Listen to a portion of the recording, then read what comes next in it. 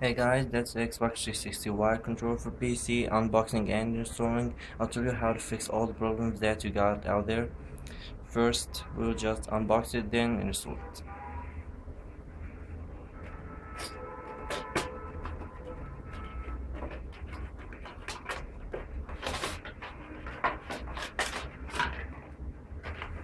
So here's the 360 controller, the instruction book, and the wire.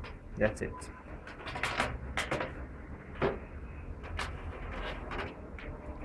Here is the 360 controller for PC and Xbox 360. I won't just whack it like the other guys do in the unboxing videos. Like, you can't break it, except if you did this. Okay, all you have to do is just plug it in your USB port or your Xbox 360. The PC will just automatically recognize it and install it. If it didn't, all you have to do is just download the driver from the link in the description. So let's go for the installing part. Welcome back. All you have to do is just plug it in your USB port, then it will automatically install.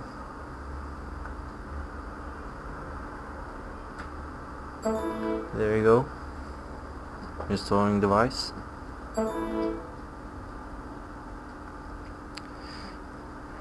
So your device is ready to use. So you're gonna have to test it on any game like Batman Arkham Asylum, and let's just see.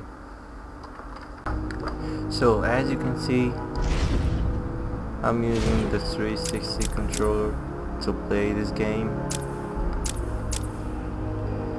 If you got any problems, just download the driver using the link that I posted in the description. If you got any other problems, just post a comment and I'll reply. Don't forget to comment, rate and subscribe.